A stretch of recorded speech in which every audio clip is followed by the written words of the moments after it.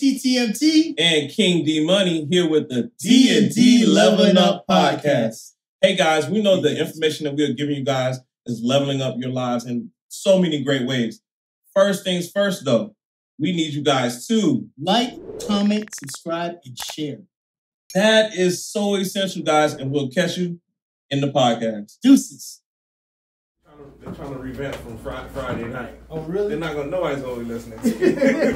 Nobody's gonna like, unless you got a machine behind you, don't do it Monday, because Monday is when everybody just wants to drop their just stuff. chill. You know what I'm saying? Yeah. Or it's the ramp up for the month for the week. Yeah. So you're gonna get lost in all the decisions they're gonna make on Monday morning. Yeah, that's true. And he was like, you either want to drop Tuesday, Wednesday, or Thursday. Mm. Yeah, because it's just one of those areas where everything kind of like deflates. The weekend is just like overtaken by everybody else who already kind of have their stuff being released at that time. Especially them people, you know, you watch, if you got people watching football games, basketball games, you got people watching sports and everything that's happening on the weekend. You got award shows. Yeah. Everybody's talking about that Monday morning. They're talking about the Oscars right now. Right. Yeah. So if you got something you want to put out on your own, you gotta. That's not, you know what I'm saying, pushed by a machine. Not on Mondays. He said not Mondays or the weekend. I was like, or Fridays. Yeah. But you know what? I post my newsletter articles on Monday and Friday. But you know what? You see that? You know what the interesting thing is? It's the little tweaks, bro. I think it's going to change a lot of things. A lot of things will change. You know, I was listening with my friend. He was telling me that when he was on Club Shay Shay, Cat Williams, that was an interview. Because he really didn't, he just kind of basically just asked some questions, and he didn't chime in. When he was on Joe Rogan, that's a podcast in his mind, because Joe Rogan is expanding on what he said. Right. And you know what I'm saying? Instead of him just interviewing him, he was speaking, then Joe Rogan would speak, and then he would speak again. So, like, the dynamic is different. You know what I'm saying? Like, this is actually, he said, like, I could watch anything else. Like, if you're not going to be free, I said, you still have to have some type of, you know, structure with your content. Yeah. So if you plan on being there, like, you should be informed. Like before we talk, like D wanted to get your phone number so you could, you know, kind of get a viewpoint of how you are, what type of individual you look. He's looking at perspective. You know what I'm saying? So you can get an understanding, like, what kind of questions I'm going to form in my mind to do. And this is part of our podcast too, giving people understanding and perspective of, like, how to do their podcast themselves. Like, one of our aspects is to help people level up their podcast, as well as just level up in general. You know, we kind of align. Like, when I started talking to you, I was like, yeah, man, we kind of align with the same type of principles, like spiritually, financially, emotionally, physically, mentally, and physically. All these things that we're always ourselves are trying to do. You know what I'm saying? Yeah. So, but, you know, it's aligned when you're trying to do the exact same thing. I'm like, oh, you're trying to do the same thing we're doing. Yeah. Inspire people to do it. You gonna say something? No. I'm really inspired by what's going on today. Yeah. I was a little worried. Transparent moment though. Yeah. Like, I didn't know you were coming on to yesterday. In a text. Yeah. I don't have the name of your newsletter or anything about you. So I'm like, is Dirk trying to have one conversations where he's just talking the whole time? You know what I'm saying? I'm like, he's gonna be the one that's gonna be able to talk the whole time because he knows you. Yeah. So I'm like, oh, this is not gonna work out. Yeah. I was like, let me get his number so I can call you. Then I was like, you know what? Just ask better questions. I'm gonna ask better questions. I'm gonna ask better questions. I'm gonna sit back and okay. Yeah. That's good. We're gonna see what we got going on. If I need to ask a bunch of questions, that's true. Then I'm gonna jump in. Yeah. But like today, I didn't have to mention anything about motorcycles. Yeah. But it's what I've experienced. And it's the way I can relate life, the rest of life, to what's going on. Exactly. Something that I'm passionate about is going to look better than a story that I just read out of somebody's. And we talked about that too. Somebody's podcast. Because you kind of mentioned that too before. It's like, bro, people want to hear your story. People want to hear your story. You know what I was like, Dirk, man.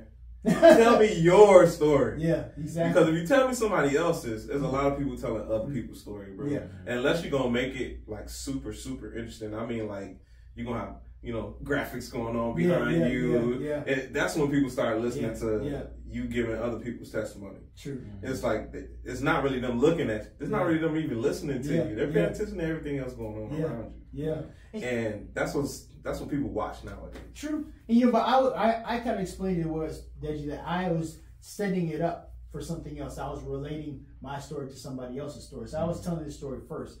But the good thing is that you, in your mindset, it's good to have the mindset like, listen, I don't have to have everything in place all the time. Not all the time. You know what I'm saying? I don't have to have control over the situation to be able to function. It's like, you know what I'm saying? Yeah. You're still able to function here. Still able to function. And still be like, because to be honest with you, the podcast is really, to be honest, the best podcast when it comes to us is one of the most relaxed. Yeah. And we're most not trying to like, okay, we're trying to be like this and kind of be robotic and have this type of things going on. If we don't hit this mark, then it becomes this. It's the things that are in the moment, like just allowing, like just making the decision to allow the moment to be for what it was. Instead of be like, hey guys, we got to start here, and then you stop. It's a great conversation. Let's stop and do this. But you allowed the momentum of the conversation talking about music in the beginning because we're all musicians, and just let it flow. And then it started with then we get into, into stuff we need some housekeeping. Exactly. Then you get housekeeping. You know what I'm saying? And then you can go back and be like, okay, this is the hook. Before you say, okay, Deji says the 5 things of mastery, cut it off. You know what I'm saying? And then go back and make that the hook, and then you can go back and then explain it. You know what I'm saying? You can leave it up to that point, whatever the case, how you're going to edit it. But at least you know in your mind, like, that you've allowed, that's a good level up, bro. I'm proud of you because that gives you a different understanding of like, I don't have to control everything. I can let things be as they are. I control what I'm doing. Right. You know what I'm saying? Because I just like, why don't you just ask better questions? You know what I'm saying? I don't know, just ask good questions. Because say for instance, you don't do all the background that you need to. I know certain background, but there's certain things I don't know about him. You know what I'm saying? So certain things he's gonna have to reveal on his own, but he's well enough of an eloquent speaker. He can kind of continue talking on his own. We could probably let you continue talking a lot longer than this, to be honest with you. You know what I'm saying? Yeah. So it depends on the type of individual that we have sitting here. But at the same time, you got to have the confidence in yourself to be like, listen, I'm just going to let things flow. I'm going to be better in myself. If I ask better questions, I'm a better interviewer. And whatever I can do to learn from this, I can see it later on going back. Okay, what kind of questions did I ask? Did I do open-ended questions, closed-ended questions? What kind of questions am I asking when I ask individuals? Are they getting everything out of me? Or am I getting everything out of the guest? You know what I'm saying? And moving out the way and being able to give the audience, inform them of what the scope of what this individual is saying. But it's at the same time, not, I don't say but. In addition to, that's what I learned from my friend Ed Ross. Yeah, you know Ed Ross? Yeah. Singer, Fort Lauderdale. I've heard Tall of guy. He's great singer, bro. Okay. Masterful singer. He's like, look, man, don't say but. Yeah, because it refutes everything. It refutes everything somebody just said. It just kind of knocks it all off. I'm like, whatever you got to say. Exactly. I'm not saying but now. I'm saying, but in addition to, what we're talking about, man, great points. My point, what I'm working on myself though, is being prepared enough to let things flow and still get the job done. Like you still have to prepare to know what you want at the end of this. It can be whatever it wants to be, but you get to go. You know what I'm saying? You get to be like water. Yeah. True. If you study hard enough, you get to be like water. Exactly. If you don't, you're the square. You're the square, Like improvising, it's like you being able to improvise is like being like water, but there's so much back end work. So much back end work for water to even be made. You got to put the H, the 2, and the O. I like that. You gotta put the H then the 2 and then the O. You know what I'm saying? You don't get it without that. You don't get water. You don't get water. Elements. It's elemental. I can empathize with that because I'm very I like to be super prepared myself in everything that I do. Like Dirk you've probably gotten that hint from like the way like I'm like, hey, There's too much going on in the Yeah. lesson. He'll let me know. Slow down. If I'm giving too much information, I didn't prepare. It's for this. processing. It's like I need a process. Yeah. I need to process what you just said, so that I can be ready for what you're trying to say now. Exactly. You know what I'm saying? Because it's like when it comes up to like music, there's so many things to practice. So it's like, but I don't feel like you can truly prepare if you're not actually internalizing all the steps. You know what I'm saying? Yeah. So it's like, if I haven't internalized a certain step, and then Dirk's like thinks I have, so he's trying to add some more stuff onto it. And I'm like, I haven't got what you got me down here. Exactly. I feel like the musician community is suffering from FOMO, bro. Oh, really? Fear of missing out. That's why we got so many people trying to learn so many different styles at one time. Yeah. You have the fear of missing out on the next gig. Yeah. But if you know you can master this style, then you know you can master the next one. Style, If you knew that, though. Yeah. If you knew that. If you knew it. Yeah, because you'd be like, hey, it's just gonna happen later. It's the need to fulfill a desire that's based on what you think other people think of you. And what you feel like you can provide, how you're providing for your family while being a musician. Yeah. Most of the time out here, if you don't know if you don't know at least 3 or 4 styles, you're stuck. Yeah. Yeah. Because the top 40 gig, it ain't all. No, it's not. It ain't all that. It's not gonna be that. It's not gonna be all of that. It's gonna be other stuff. They gonna wanna some calypso or some reggae. They gonna wanna I love it when you call me. Especially down here, you gonna have to know some type of Latin. So I have a question for both of you guys. Yeah. Because when you said FOMO, I resonated with that, but not in the same way that you're describing.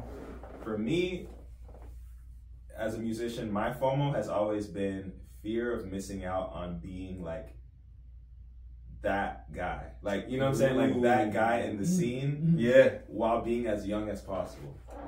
You know what I'm saying? That young guy in the scene. You know what I mean? Like, it's always felt like that. That I've always been like that's what I'm afraid of missing out on, is being at like, I don't want to be 70 by the time I can play. You know what I'm saying? Like, you know what I mean? And so, like you said, it's interesting because I've been on guitar for about 10 years now. I mean, I've honestly been all over the place because I like a couple of years ago I thought I was a piano player, so I stopped playing guitar for like I stopped playing guitar for at least like not stop playing in general, but stop learning. Oh, like, that's a big difference. For like coasting. For like coasting, a year maybe, or maybe more, because I thought I was a piano player, then I thought I was a bass player, then I was producing, then the focus was production, and I realized that yes, to an extent I want to put all of it together, because at the end of the day I want to be able to create high level music. Yeah. But at the same time, I love playing music too. So my thing is,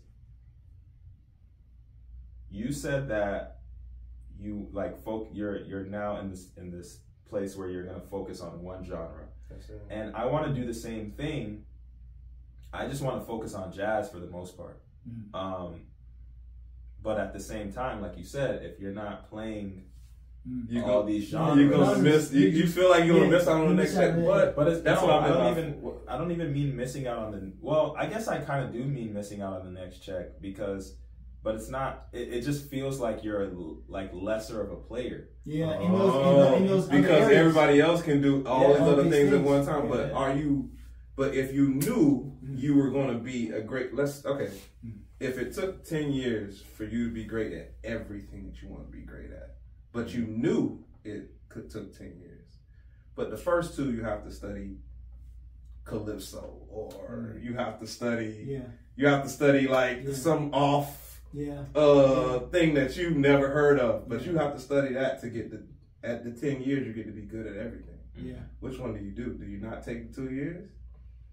No, you take the 2 years. You take the 2 because you got a guarantee at the end. Yeah. That's the only way. Yeah. But if I feel like we aren't giving ourselves the chance to guarantee ourselves that we're going to be good. So you give up on yourself before you even get there. So you give up on you give up on studying the one thing that's going to keep you rounded. That's going to keep you rounded, sort of, kinda, or the one thing that's going to be your stepping stone. Yeah. Instead of you going around in a circle trying to figure out which one you're gonna be good at. Like you feel like you're gonna land on what you're good at. Yeah. It's a lottery. It's gotta be purposeful. It can't be a lottery. It's gotta be like, all right, I'm playing jazz. When they hear me for the next year, they're gonna hear Miles, or they're gonna hear give me a great guitar player. Larry Carlton. They're gonna hear Larry Carlton. They're gonna hear Prince for the next year. Like, man, every for the next year, everybody's gonna know me for being the Prince lick person, Isaiah Sharkey type person. Yeah. If you take that time to just be that, the journey of that translates to the journey of other styles and other people and learning other people. Yeah. Once you can learn to learn. That's what I got from Mustafa. Once you can learn to learn that one person's style. Yeah. Will, they call it Will Miles. Yeah. they call it this good. He was Parker for 1 year. Yeah. You get what I'm saying? Yeah. Because you heard it. Yeah. Because he studied it so much. Yeah. But in that time, after that, now he can switch in between whatever you want to do. Yeah, yeah. But if you do that at the beginning, when you're still learning, you're 30% into this one and 30% into that one, and 30% into that one, 30% into that one, 20% over here. Yeah. You're not gaining any knowledge. You're not you. It's like you mastery. You're running around. You can function in the world. Yeah. Now you provided for your family. You're great. Yeah. But when you actually want to be great at what you, to the point where I feel you're talking about being great at something, it takes the journey of that first journey. Yeah. Yeah. People are gonna call you whatever you regurgitate. But if you're regurgitating everything, you're doing what everybody else is doing. Yeah. You know what I'm saying? You know how it translates to me? Like I was listening to like lately this past week I was listening to Latin music, right? And I was like, who is this? And I was like, I listened to it. The greatness is already in it. And I talked to some people who are Latin. I go, who's Henry Laveau? I was like, he's like one of the top guys. The greatness, because he speaks Spanish, that doesn't take away from the greatness. You can hear the greatness in it. Like it attracts you because you're like, yo, this is excellent. It might be in another language, it might be a culture, but you can tell that the level. Like if you listen to Celia Cruz, I went to Guitar Center one time. And this guy was playing like Celia Cruz. I'm like, what? Celia, people say Azucar. You see her all over the place, right? Yes. And she's been famous for a long period of time. You're like, there's a reason for it. There's a reason why she's great. I started listening to her music. I was like, oh, this woman is off the chain. I didn't realize how great she was.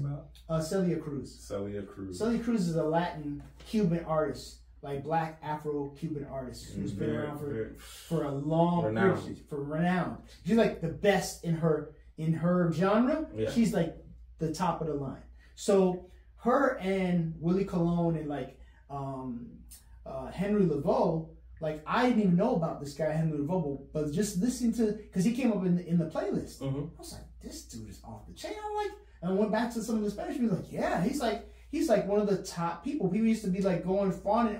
Women used to wait outside his house, like stalking this man. You know what I'm saying? Like this guy's like a superhero in that world. He's great. And I'm saying to myself, but I could hear the greatness because I wasn't even trying to pay attention to this. I was just like, listen to the show, but he just stood out.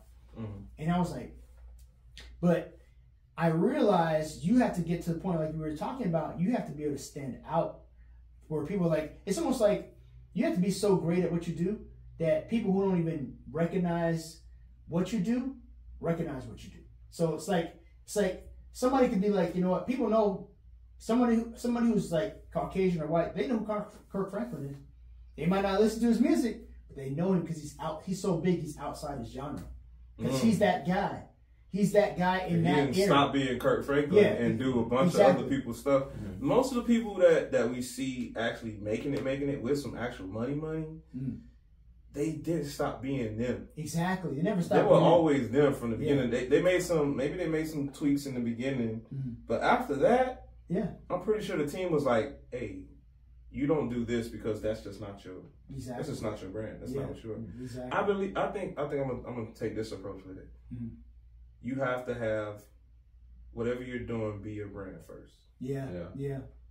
Whatever you're doing, that's your brand. That's you. Like when they see you, oh man, he's finna kill that Prince solo because that's what he does. Yeah, that's what he does. Like if I see you 2-3 years from now, but you're not still working on Prince stuff because you already did that. Yeah. And you wanted to do something else, but like I can still hear it, and you can see that assimilated into your playing. But to Prince's credit, when you copy something he did, in his greatness, it translates a little bit to you. Yeah. Because if you can copy it to that point, and people can hear it and feel that in you, no matter what you get ready to go play, it was played to a level of excellence. So now whatever you play in, it's gonna sound. That's true. It's gonna have that like semblance to it because you're gonna always be you. That's true. Yeah, that's true. And it's gonna always be you. Yeah. If you were the type to not master things, okay, cool. Yeah. But if you're the type to master things, you have the time to master one thing. Yeah. You know what's a scary part? Like that push like that. Yeah. You know what's a scary part? Like people don't understand how influential Chuck Berry is. Like I was listening to every guitar player, and there's a little bit of him in every guitar player. You can't get away from him. It's like literally because he started rock and roll, people think about everybody else, Elvis in him. It's really Chuck Berry. So Chuck Berry, just his guitar style, he wasn't like playing a whole bunch of lines and stuff, but just his way of playing, all that stuff. I remember one time I was looking at Jimi Hendrix, which is a great guitar player. Johnny B. Good. I went and looked at a video that just popped up. Prince playing Johnny B. Good. It's Chuck Berry. You see all these other guitar players, country art. It doesn't matter who you are. You can't get away from this one man. Like his one line that he did is in every guitar player. You can't, no matter what style you do, he's in there. It's like, it's so weird that one person, if you listen to every guitar player, like every great guitar player, he's in there. And it's so strange that one person could affect so many people. He's a start from the delta of that style, man. It's like, you gotta just, like I said, if you're not afraid, then you can be the master of what you want to be the master of. That's true. Yeah, if you're not afraid. If you're not afraid that it's not going to happen. Yeah. And in the time, remember we talked about this whole thing about, like, not even if it's only if you're not afraid, not only in addition to that, is that you have to be able to do it regardless. Do it regardless. Yeah. Regardless of the circumstances being a certain type of way. Like, how long do you feel like you, because to be honest with you, in mastering the guitar, or mastering any type of music, there's only a certain amount of things that you'll be able to do, right? Now you finish doing those things it depends on, it would take you 20 years, 10 years, depending on how much level of practice that you put on that one thing, right? So you'll master that, and then there's something else to master later on. But how long do you feel like you need to you know what I'm saying? How much time do you, in my mind, it's like, as long as it takes. You know what I'm saying? Yeah. For some people, like I have a guitar teacher that I used to teach, and he mastered a lot of his stuff within 3 years. So he was doing 8 hours a day, living, breathing that, but that was his journey. He said, by the time I was your age, I was already doing this, this, and this. But that's you. That's not me. I have other responsibilities. I can't be you. I can only be myself. So I don't have a problem with taking the journey and knowing that I'm not going to give up on it no matter what. Yeah. I don't have to be here. It's great. I'm eventually going to get there. I don't have to get there in somebody else's time. I have to get there in my time, and I have to take my time with myself. Because some days I won't even play the guitar because I need to take a step back and then come back at it in a different, be fresh in a different perspective. Yeah. You know? Hey. Yeah, I'm be thinking about. Hey man. Hey man. Hey. Are we still recording? Bro, you're gonna be great. Yeah. Appreciate Decide to do. Yeah. I know it's what you're used to. Yeah. But when you decide, I'm telling you, it's gonna if there's any anxiety, it's gonna take that away. Yeah. Because you've decided this is what I'm doing. Hella high water. Yeah. You're in stage 4. Yeah. of whatever you want to get into. Yeah. Like, you already know all of this for a bunch of things already. You already did 1, 2, and 3 for a lot of things. I got a feeling that you did that already. Yeah. Get here, when you get here, I'm going to give myself 3 months. Yeah. And wait, I think the drive that I think you have, you'll be where you need to be. Yeah. But everything else, like everything else, like that's how I do. That's how I do teaching right now. I'm not even gonna lie. Teaching is like, okay, I know enough. To slide by. I got enough energy in me to like, okay, here, this assignment's blah blah blah blah blah. No extra. I don't give no extra. I'm not giving no extra. I'll leave at 3:20. I get there at 8:30. No extra for that. I want the extra for what I'm doing.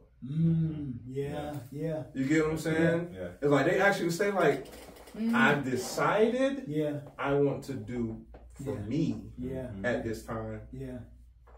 You're cool. Don't take it no type of way. But me, I'm going to be at home in the studio figuring stuff out because that's what I've decided I want to do. Because it's your life. Like, this is cool. This pays the bills. I'm like, oh, awesome. But I have the perspective also that one is too close to none. That's how I feel about the whole job situation. You can picked up and sent to another school. The first time I got surplus, picked up, it was like, oh, you were supposed to be at that school on Friday. It was Monday morning. Oh, what? We need you to drive over there right now. And sign in. I'm like, you got that type of control over my life? Exactly. Exactly. Like, I'm surplus. I'm just like, you don't have enough money to pay for me here. Oh, we budgeted you to be over here. You know what's so funny you should say that, bro? I was thinking about it. Is, and that's why you gotta be like, okay, I don't want to do this anymore. Exactly. But you know, I was gonna tell you one thing, and I'm gonna finish off. Is that like, and Deji had mentioned this before, like, people in my position, like in management or other things, you can't go a certain way. Like, certain people kind of got fired for certain things this week, right? Like, you can't really have freedom when someone can just manipulate you wherever they want to put you at.